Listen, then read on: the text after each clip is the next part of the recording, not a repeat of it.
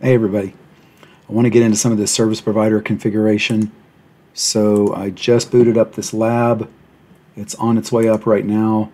I've got 4 XR routers in the middle here, 2 XE routers, and 3 iOS routers that are connected at customer sites. Customer site 1, customer site 2, customer site 3. This is going to be my provider core in the middle. So the service provider core is here in the middle, and I got a mix of iOS XR and a mix of iOS XE, as I just mentioned. And I'm booting it up, and XRV 9K takes a little while to boot up, so I'm waiting on these to get done. It's good to standardize on your east and west interfaces around a ring, starting with node 1, 0 to 1, 0 to 1, 0 to 1, and 0 to 1. So it's really nice. You can do reuse of your iOS XR code when you're configuring interfaces.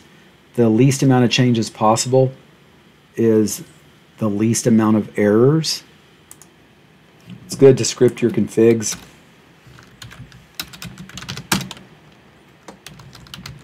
So I'm going to pre-configure some of these things, and then you can easily replicate the configs.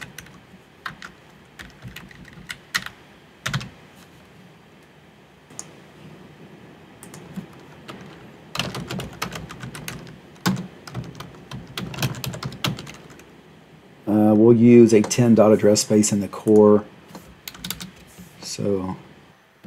And before we get too far into scripting these configs, let's see where our routers are in the boot up process.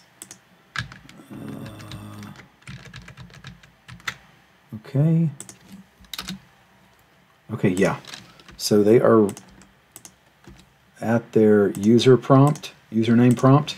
So this is what iOS XR looks like when it first boots up. You have it's prompting for an administrative user dialog. It's telling you there's no root system username configured, and you need to configure a root system username. So this is how iOS XR boots up from factory default. Okay, so it's asking for a username, CISCO for the password. It won't allow that. It's got to be 6 characters, CISCO1, CISCO1. You have to confirm.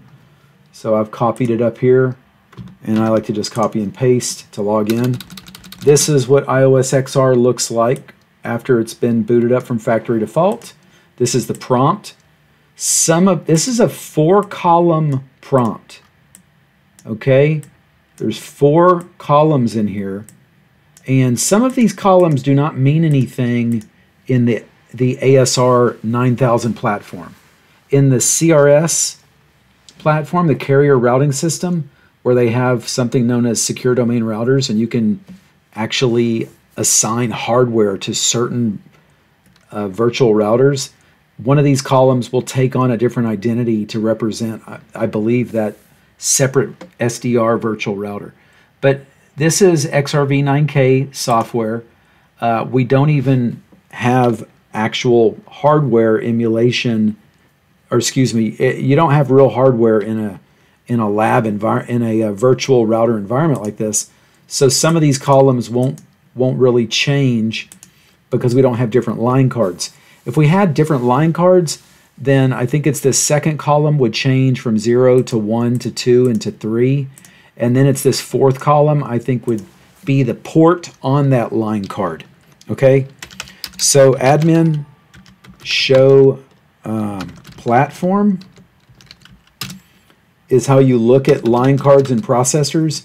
Again, this is XRV 9000, and it's an emulated line card, and XRV 9000 and an emulated route processor. All right, so show IP interface brief, show IPv4 interface brief. Yeah, in XRV, you have to say IPv4. So anyway, these are the actual interfaces that we have to work with. 0000, 0001, 0002, and 0003. Okay, So we've booted up the router. We've given it a username and password. Like I said, it's nice to script your configs. I want to number the core real quick. I need 1, 2, 3, 4 subnets. I'm going to use /30s just on these point-to-point links. And I'm going to use /32s on the loopbacks of these 4 routers.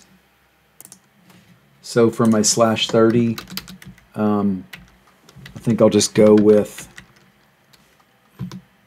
10, 10, 10. Counting by 4s on the /30 bit boundary, 0, 4, 8, 12, and 16. Those are going to be my subnets for 1, 2, 3, or excuse me, 1, 2, 3, 4 links. On second thought, I think I'll use 10, 10, 1.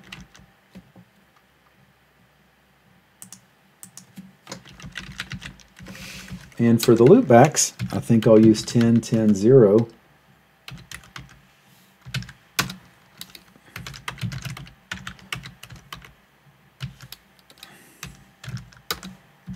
So XR1 will be 10, 10, 0, 1.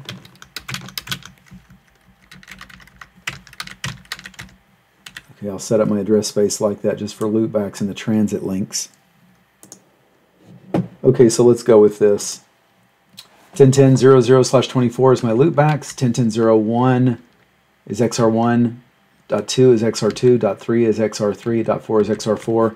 And my transit links will be 10.10.1 .0/30 XR1 to XR2. Then XR2 to XR3, XR3 to XR4, and XR4 back to XR1. All right, so we're going to start with that. So let's put that in here. It's always good to start with the lowest number first as you go around. In XRV, you can use a slash notation. All right, so it's nice. And that'll be port 0, which is received on port 1 of XR2. So it would be like that. .2. Okay, I've gone through putting all the interfaces and their IP addresses in their correct places. So I think, and you put the word commit at the end of it in XRV, or excuse me, in iOS XR, you need to put the word commit in order to make a configuration go into play. So let's try this on XR router 1, XR-1, paste that in there. So there we go. Show config will tell you what the config is that's about to go into play. It is not in play yet. Matter of fact, if you type exit, exit, it tells you there's uncommitted changes that are found. Would you like to commit them before exiting? If you say cancel, if you just hit enter, the answer that's in brackets is the default answer. So you can say yes, no, or cancel, and cancel is already selected. So if I hit enter, it just cancels out the exit action, and it puts you back where you were. So show config, again, is a way to see the pending change, or show commit changes difference tells you pluses and minuses. Plus means it's about to add this. Plus means it's going to add this. Minus means it's going to remove this. So by default, interfaces are shut down. And so you're adding configuration where the pluses are, and you're removing configuration where the minuses are. Okay, so let's go ahead and commit this. There we go. We see some interfaces come up. Show IPv4 interface brief. And there we go. So we have a few interfaces there. We can start pinging in XR. If you use count, it's equivalent to what iOS used for the word repeat. So let's get that pinging. Let's go over here to XR2. let's put this in place. And when we paste that, I'm thinking these pings are going to, there we go. So we got pings that came through. So we got that link up and running. This one right across here at the top. All right, so let's paste these other configurations into these routers. Oh, I got to log back in. I'll paste that in there, and I think I'm still logged into that one. So XR3 and XR4. Oh, let's commit that. Let's put this into place. Let's commit that. Show IPv4 interface brief. Show ARP. So let's ping some of these distant IP addresses. That would be .9 and also .12, no, 13 and 14 is the other side. So show ARP. So we have ARP entries learned. All right, so this is good. So show routes. We see our directly connected routes and our local IP address, our /32 is our local address. C is the connected route. So you could say show route connected, and it only shows the connected. Can we show route local? Sure can. All right. And so there we go. We have two connected routes, and XR, you can type show route, or you can type show IPv4 route. Show route IPv4. A couple different ways to do it in XR. So we have these 4 links up and IP addresses configured on them.